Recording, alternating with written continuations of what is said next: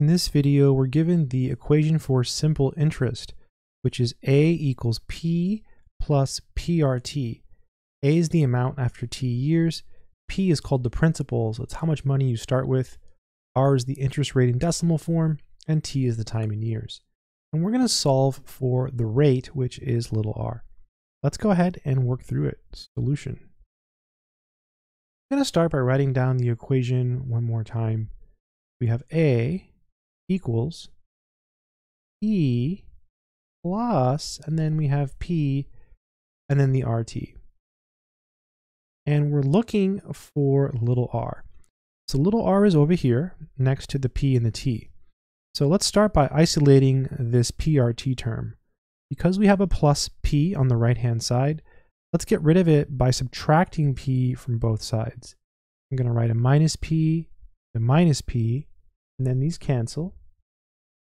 So we're left with A minus P on the left-hand side. And that's equal to P, and then we have the R and the T. And again, we're looking for little r, but it's being multiplied by the P and the T. What we can do now is we can get rid of this P and this T by dividing them away. So you can write a line and put the P and the T right below it like this. But what you do to one side, you do to the other. So you divide the entire left-hand side by P, T. And these P's cancel, these T's cancel. On the left-hand side, we're left with A minus P over PT. And on the right-hand side, we're just left with a little r. However, most people don't leave their answers like this because it's kind of weird. People usually put the r on the left-hand side.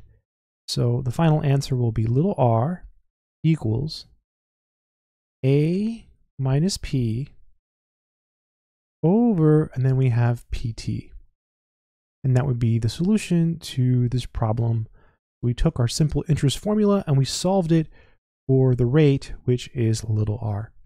Hopefully you enjoyed this video. If you did, make sure to check out more videos. Until next time, take care.